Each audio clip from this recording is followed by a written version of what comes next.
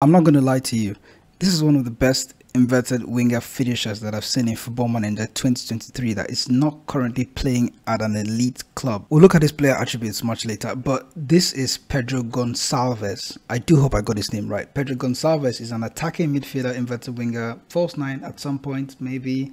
False 9, yes, central midfielder that plays for Sporting Clube de Portugal. He's Portuguese and currently at the start of the game, he's only 24 years old. You can sign him for about 30 to 35 million negotiable. His player attributes are what really sticks out for me. He has finishing of 17 and composure 15 for a player that obviously he has a lot to develop on. This is quite useful if you're playing in a sub-top team and you're not using an elite team. He's going to be a very useful player for you. You can go on to sign him. Being 5'9", he's going to struggle with heading, and bravery is something of a problem too for him, but that's something I don't really think you can really train bravery in Football Manager.